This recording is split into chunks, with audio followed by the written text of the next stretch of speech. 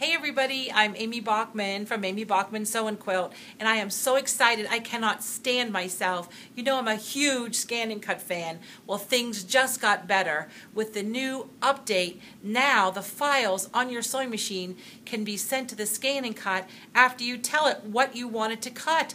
It can't be any easier. Let me walk you through how super easy it is, because you're going to want to have this dynamic duo in your sewing room. All right, the most exciting duo in the entire planet when it comes to machine embroidery and applique. We know Brother makes the best machines on the planet, and we love our Scan and Cuts to death. But who knew that they would be able to talk to each other and save us tons of time? So if you have a Brother Dream Machine, a Dream Maker, a Dream Weaver, if you have Embroidery Edit on your Brother, and you can change the applique function around your trace and add an applique cut file, you are a smooth sailing. So what I've done, I've brought in this beautiful Anita Good design, and I will tell you it doesn't matter whose applique. If you've downloaded a free design, if you've bought a purchase design, it all works the same. So I'm going to open my edit screen and I'm going to choose my colors. Now, it doesn't matter what color this is. This is the original trace that we all know that is the guideline of where to lay our big chunk of fabric that we traditionally use for applique, where we have to remove the hoop and trim. We are now skipping all those steps. So what I'm going to do, the very bottom of the screen, there is this tiniest little icon in orange that is a pair of scissors and a straight line. I'm going to select that. And what it did is it added applique material to that shape. That's all I need to do. And I'm going to say, okay. I'm going to continue into my embroidery screen, and I'm going to save it in my memory. And I'm going to save it right on my USB stick that I have in the machine. Now here's the cool part. I'm going to go ahead and stitch out my trace, but I'm going to take my USB stick out, and now we're going to the Scan and Cut. And I'm going to slide my USB right into the port on the side.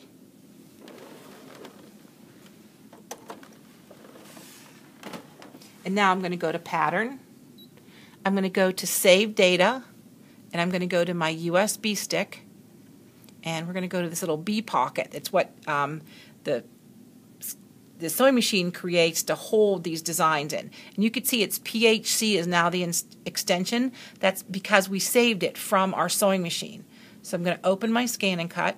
I'm going to open my file, and there's my teapot. And I'm going to say OK, and there's my outline. That's what I want to cut. So I select the piece, I say OK, and here's the exact size. Now a little bit about the size, here's a hint. I like to make my size a little bit bigger, so I'm going to set it.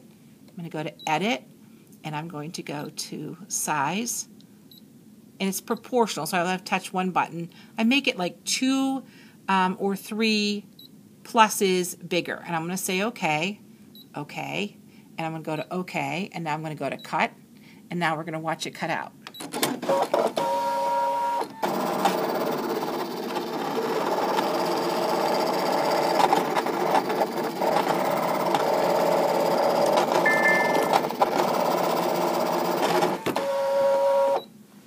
And this is where the magic happens, right here.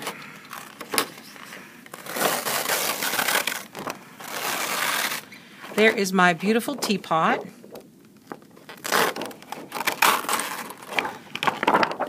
And now when I come over here, after I do my first trace of embroidery, I can see it perfectly fits over my stitching line. My stitching line, see how it's just a hair bigger, just enough. And this is what I like to do, and there's going to be a lot of people who maybe disagree with me about removing the hoop once you're in applique, but the way the Brother embroidery arm is so steady, I just put my hoop down with my steady Betty underneath, and I take my little palm iron that I absolutely love, and I just give it a quick tack. I don't have to iron it all the way through. My fabric has been prepped with fusible web. So now what's going to happen, it's not going to lift off of my embroidery when it's finishing doing the embroidery designs. It doesn't have to be fully tacked down, just enough. So now I'm going to slide this in. The next step from my embroidery is going to be my tack down stitch.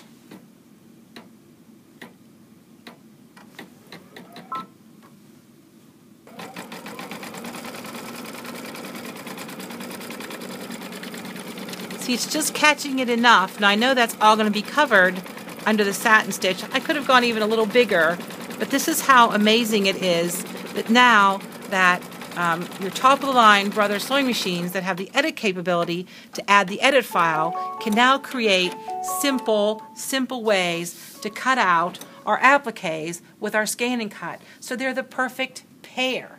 So I don't know why, if you have a scan and cut, you wouldn't buy a new machine, and I don't know why, if you have a machine, you wouldn't own a scan and cut, because embroidery has now never been any easier.